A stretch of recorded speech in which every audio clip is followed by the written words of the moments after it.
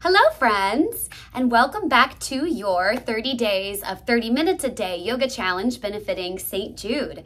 I'm so excited to share today's practice with you guys. Today we will have our second asana or pose-based practice, and today will all be floor stretches and floor poses.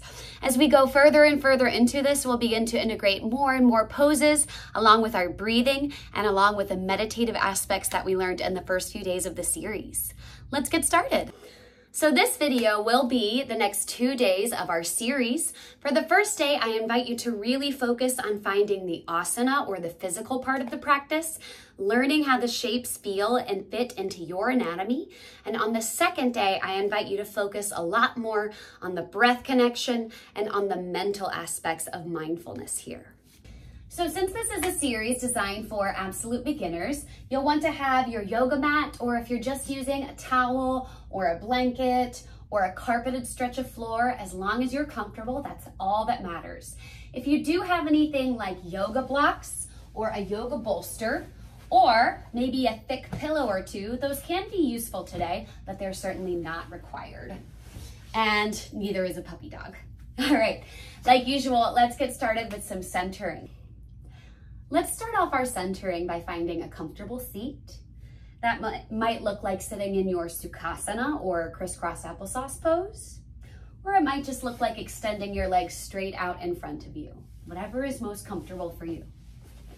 Whatever you choose, rock back and forth on your sits bones, and look for a sweet spot where you can sit up nice and tall. Your diaphragm has room to move, but you feel relaxed and comfortable. Place your hands onto your thighs, your knees, or wherever else feels comfortable. Then inhale, squeeze your shoulders up and into your ears. Exhale, roll them back and down. Inhale, squeeze them up. Exhale, back and down.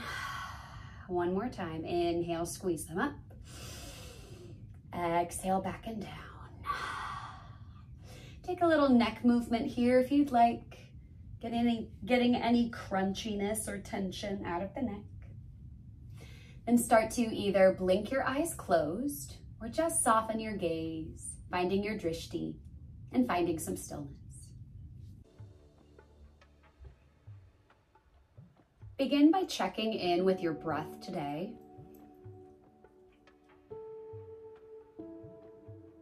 And just generally checking in with your mood, how your body is feeling, and what's going on in the present moment.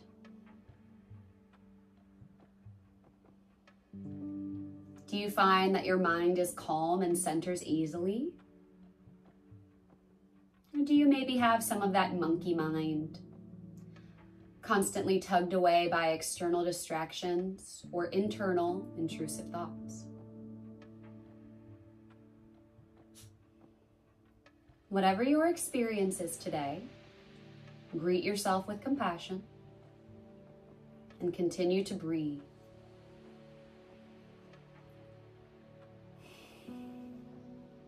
Just noticing what energy you've brought to your yoga mat, and releasing any tension or unhelpful expectations that you're carrying.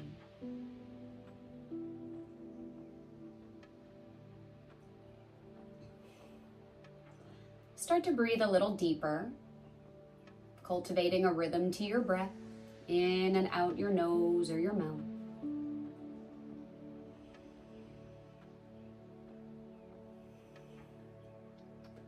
Whatever your breathing looks like, cultivate a conscious rhythm to it and lean into that rhythm, making it just a little bit deeper with each breath cycle.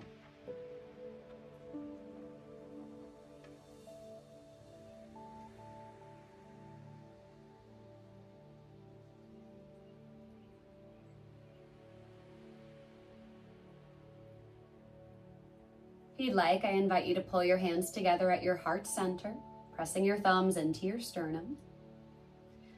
And if you'd like to set your intention for your mat practice today, ask yourself what it is that brought you to your mat, that brought you to this yoga challenge today. Seal that intention into a word or a phrase and breathe that into your heart space.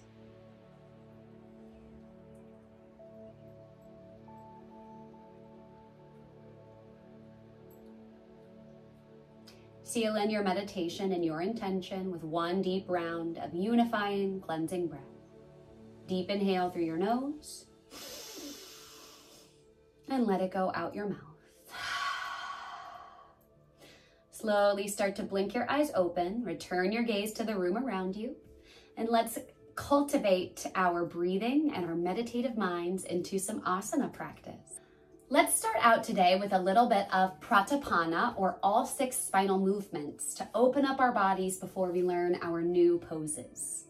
So start out by taking your hands on top of your legs.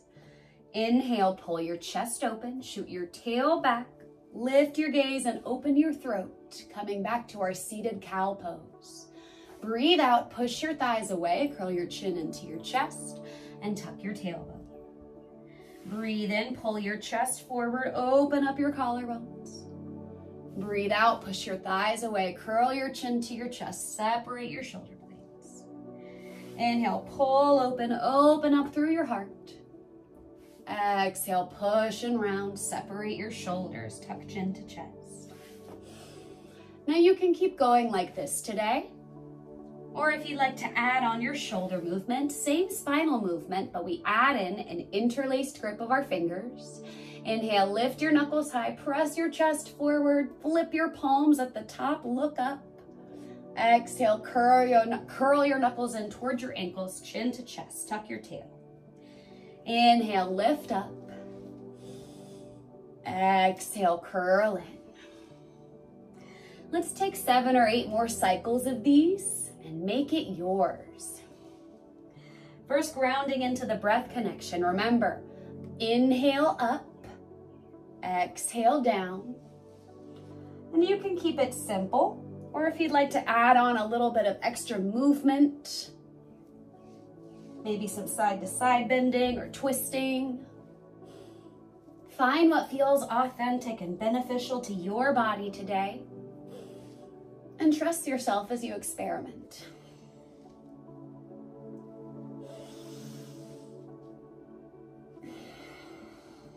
Let's take 2 more breaths here.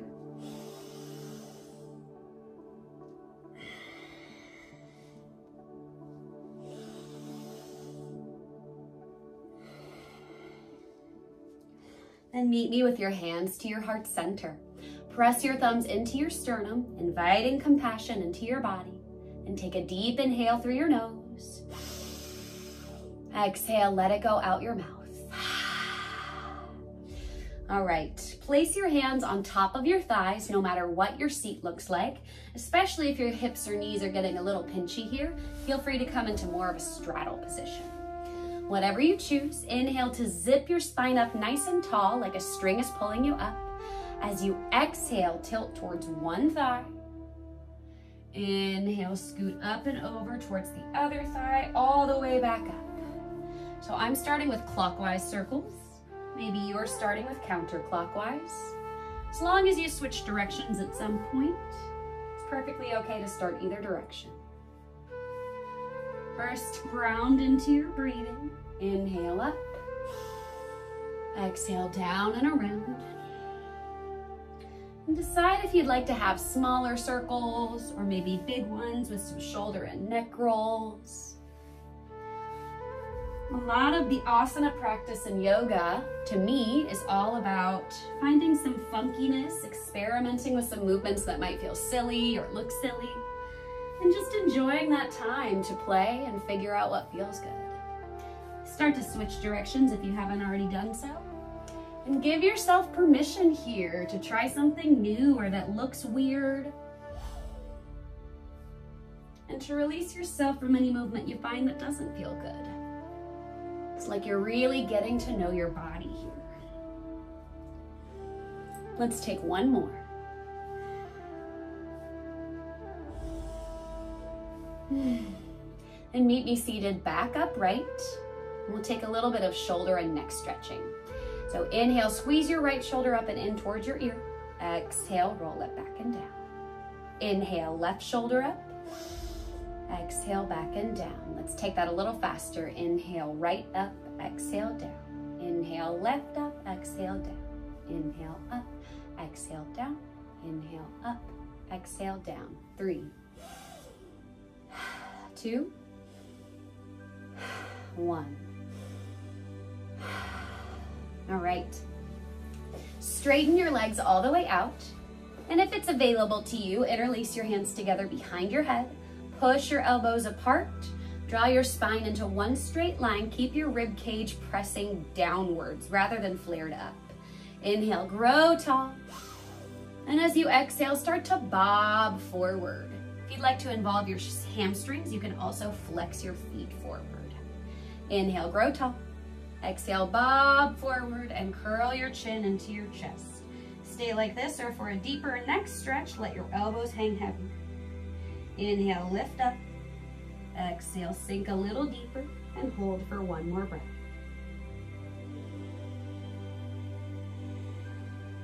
Slowly curl up one vertebra at a time. Release your hands.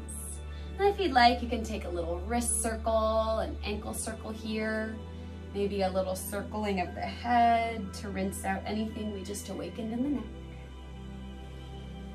All right, now that we're all nice and warm with our spinal movements, we can get into some new poses. All right, now that we found some movement in our upper bodies and the upper part of our spine, we're ready to learn some new poses. Today we'll be focusing on learning some of the floor poses included in Sun Salutation A, which is a really key sequence in yoga. We'll begin with a little bit of back bending, starting super gentle, then advancing into deeper stretches, so long as those feel okay in your body.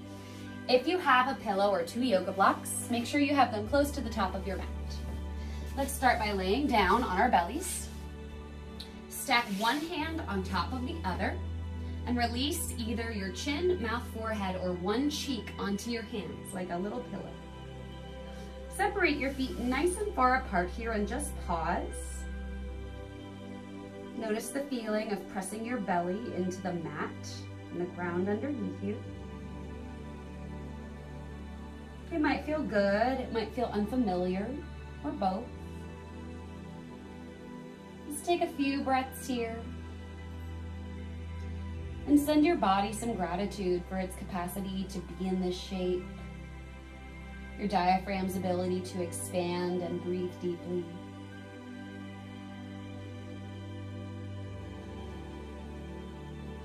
Now you can keep your feet like this the whole time. This is really gentle on your low back.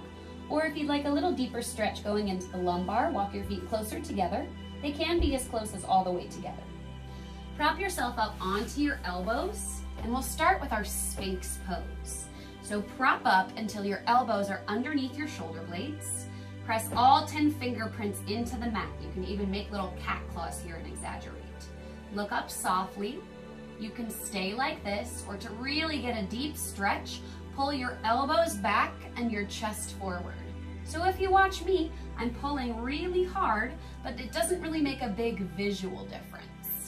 However, I really feel it in my body, in my chest and my shoulders. So imagine one of those regal Egyptian Sphinx statues. This is the look that we're going for. Look up a little bit higher. Take a deep breath in and a deep breath out. Stack your hands back on top of each other and release chin, mouth, forehead, or the opposite cheek. So this pose is called crocodile. It'll be our little resting position between back bends. Take one deep breath here.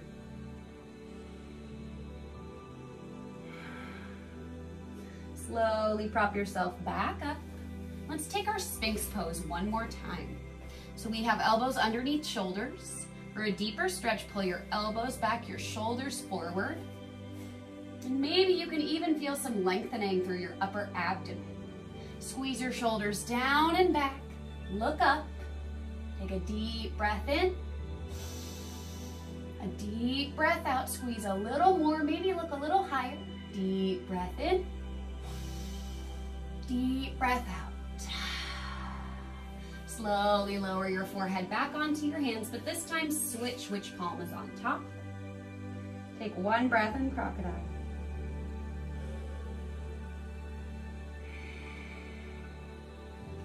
Good. Now place your hands underneath your shoulders. You can take your Sphinx pose a second time, or start to press into your hands and gently, slowly lift up. Start out nice and low and listen to your low back. If you're feeling okay, you can extend more and more, maybe all the way to straight elbows, but know that this is not necessary to get benefit from the pose. Stop when your low back says this is enough, especially if you're in any kind of active pain. Now, if you'd like, you can take a pillow or 2 yoga blocks and place them underneath your elbows. And this is kind of a hybrid between Sphinx and the second back bend, Cobra. I like to interlace my hands when I do this and push away the bolster or the blocks. I get a lot more lengthening through my chest here without having to push up as high as for the Cobra back bend. So you choose what you take. You can take Sphinx, your hybrid Cobra or Sphinx with the prop, or press into your hands and lift all the way up to your version of high Cobra. Whichever one you choose, if you have your shoulders up into your ears, push them back and down. Softly look up. If you still want a deeper stretch, walk your hands a little further back towards your hip points. Soften through your glutes. Take a deep breath in and a deep breath out. And lower all the way down. Stack your hands on top and release here. If your low back feels a little bit sore, we'll stretch it out on a little bit, but bend your knees, draw them far apart, and draw some circles with your feet. This will help release into your low back a little bit.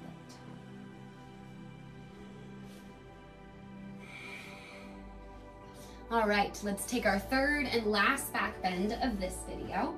So either pressing up to your Sphinx, using your prop for your hybrid Sphinx and Cobra, or all the way up to your high Cobra. Take a deep breath in and push up. Squeeze your shoulders down and back. Imagine pulling your chest forward and your hips back and look up. Deep breath in. Deep breath out.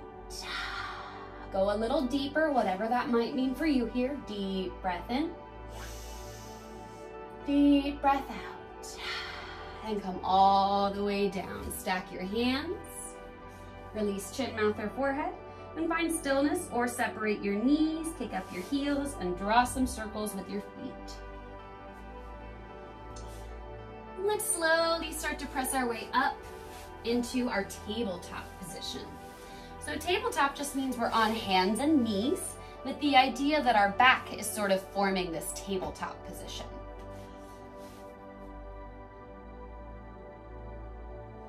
Now from here, let's come into our child's pose. This is another one where having a pillow can be really helpful, but it's not necessary. So to come into your child's pose, you'll separate your knees about mat's distance apart, press your big toes together, then press your bum back towards your heels, and reach your arms forward until your forehead might be able to reach the mat or the ground. Sometimes it's helpful to lift the hips higher to access forehead to ground, or to draw the knees a little bit further apart. This is an active child pose, which gets pretty deep into both the hip flexors and the shoulders. If it feels like too much, walk your knees a little closer in together.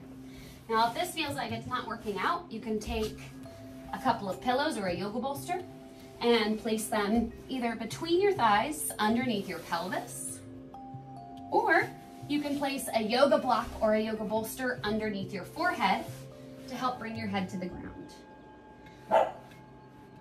Find a space here that feels secure for you, where you can feel some good stretching either in your hips, shoulders, or both, and take a few deep breaths here.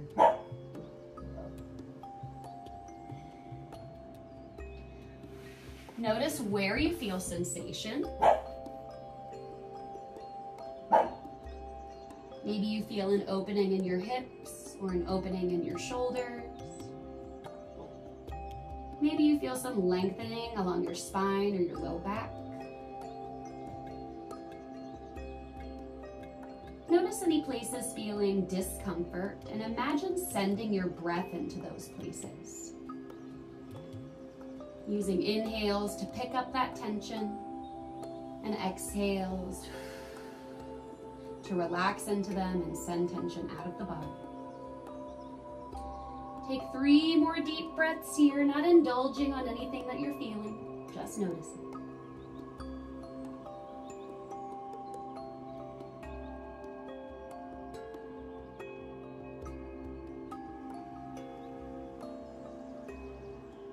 Slowly start to press back up into your tabletop position, coming back onto hands and knees. And if you'd like, you can wiggle your tail a little bit or shimmy your shoulders.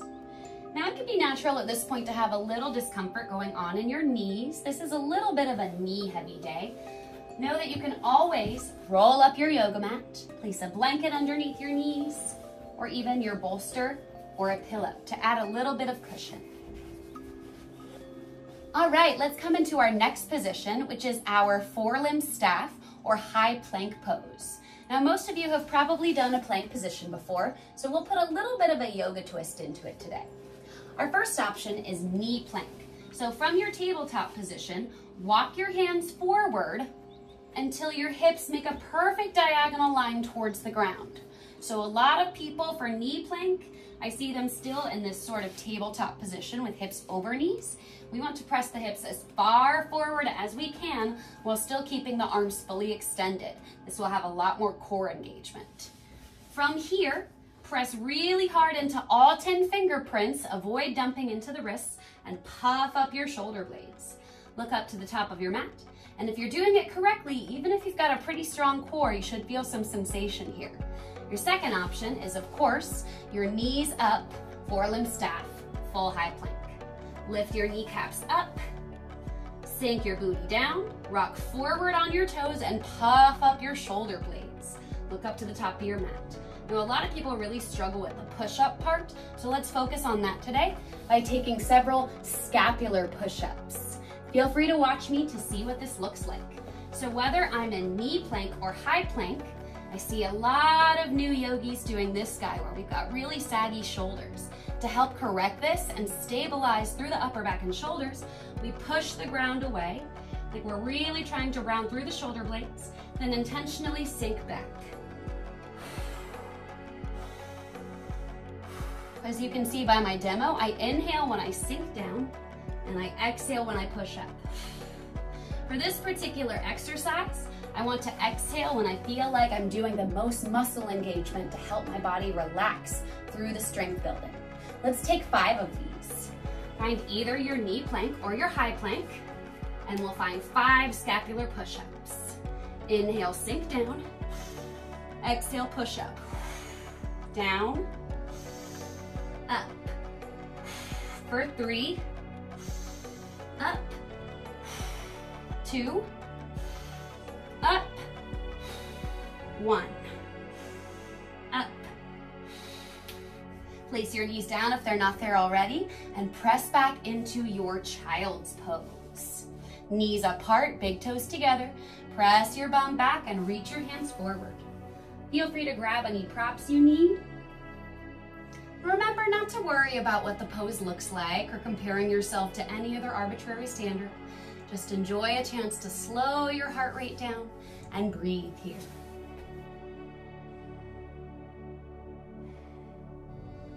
Let's take 3 more deep breaths and notice as your heart rate starts to slow down.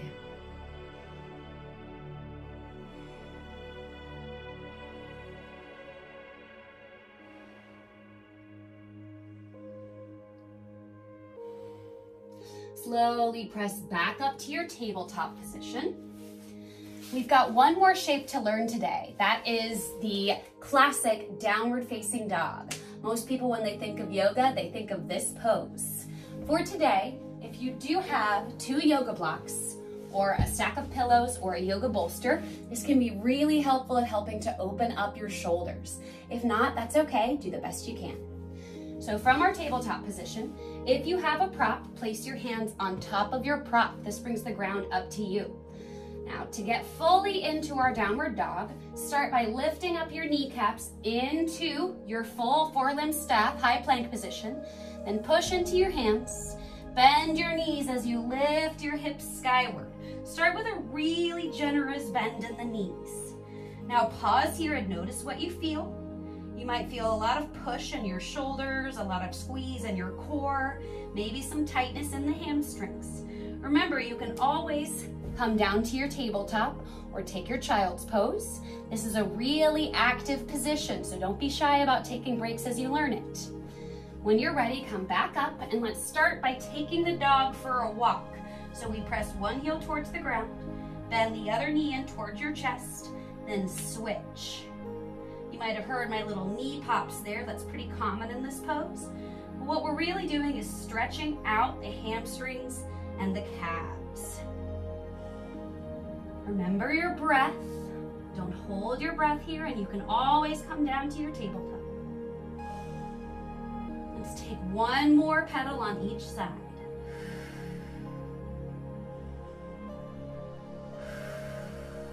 Come back down into your tabletop position. Now, if you're not feeling a lot in your shoulders, feel free to take your prop away and try it without it. I'll demo working on this without a prop, but know that you can still use them if you'd like to. Place your hands back down. To protect your wrists, press into all 10 fingerprints and into the meat between your forefinger and thumb. Lift your kneecaps up into your high plank position. Bend your knees as you lift your hips up high. Now pause here for the deepest stretch in downward dog. Think about pressing your chest toward your thighs and your tailbone up to the sky. Doesn't matter how bent your knees are, we really want to go for this nice long shape in the upper body for a deep shoulder stretch. If that feels pretty good, relax your neck. Take a big breath in. And start to exhale as you ground your heels towards the floor. It is completely okay if your legs don't straighten much, and your heels absolutely do not have to touch the ground. Let's take 3 deep breaths here, knowing that if your body is inviting or mandating a break, you can always find that. Relax your neck, maybe nodding your head yes, shaking your head no. Push a little harder into your hands, lift your tailbone high. Take one more deep breath.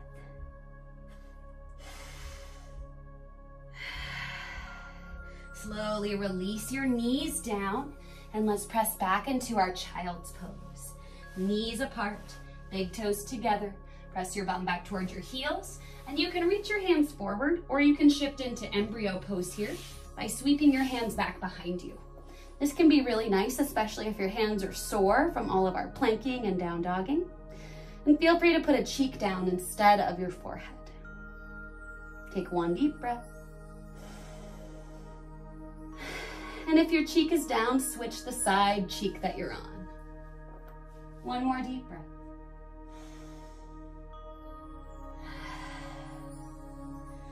Place your hands back underneath you if you lifted them and slowly press back up to a seated position. All right, let's have a little cool down time before our Shavasana. So we did some really wrist and knee heavy poses today. Let's give a little love to our hands and wrists before we come back to our meditation. So take your hands out in front of you and flex your fingers towards your face. Act like you're snatching something for 10, 9, 8, 7, 6, 5, 4, 3, 2, 1. Take one deep breath. Now act like you're flicking water off your fingers for 10, 9, 8, 7, 6, 5, 4, 3, 2, 1. Now interlace your hands together and draw some figure eights with your knuckles, stretching into all different sides of the wrists. Notice your breathing. And switch the direction of your figure eight drawing. Might be a little bit of a brain teaser, that's okay. And release the interlace, and if you'd like, you can circle your wrists or shake them out a little bit. Maybe shimmy out your shoulders a little bit. And let's find our Shavasana. So classically, for a full mat practice, our Shavasana is done laying down. Shavasana or corpse pose is also known as pentacle pose because traditional Shavasana is legs long, max distance apart, and hands either out to the side with palms up or all the way up and overhead. However, I'm a firm believer in Shavasana just being whatever is comfortable for you laying down. For me, that usually means sliding a pillow underneath my kneecaps and placing one hand to heart, one hand to belly. You can feel free to experiment with whatever's comfortable for you. Once you're where you want to be, notice the curve of your low back. If you find it's pinching, you might also like to place a pillow under your knees or just softly reset your pelvic tilt by lifting your hips and placing them back down. Shimmy your shoulder blades comfortably underneath you. And slowly shake your head no to relax through the back of your neck. Start to blink your eyes closed or soften your gaze. And take a big inhale through your nose and out through your mouth.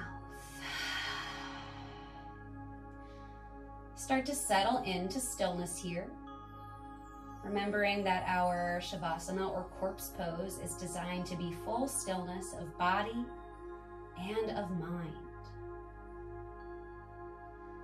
See how much you can slow down your thoughts, and then start to see how little weight you can give to each thought, allowing your mind to clear and quiet as you rest. We'll take 1 minute for today's Shavasana. Rest deeply, and I'll let you know when it's time to wake up.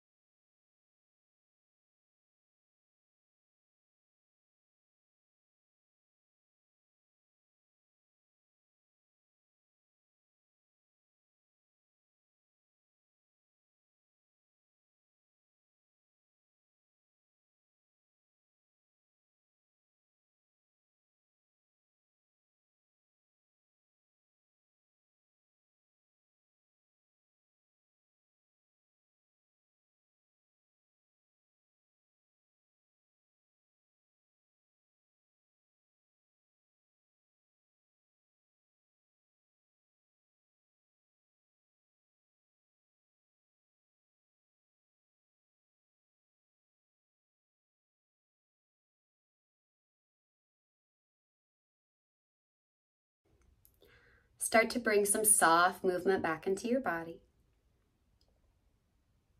Maybe you wiggle your fingers and toes or circle your wrists and ankles. Maybe shake your head side to side or take a big good morning stretch with arms high and legs long. In your time, slowly curl your knees up into your chest, squeezing yourself into a little ball. And pause here as you give yourself a hug to send yourself a little gratitude for trying something new and showing up for yourself today. Slowly roll off to one side and use your arms to press your way up to a seated position. Meet me there with your hands to your heart center. And we end our yoga practice with our same phrase of Namaste, meaning the light and goodness in me sees and bows to the light and the goodness in you. Namaste. If you haven't already, please check out my St. Jude fundraiser page on Facebook or follow me on any other socials, and I will see all of you tomorrow. Take care and be well.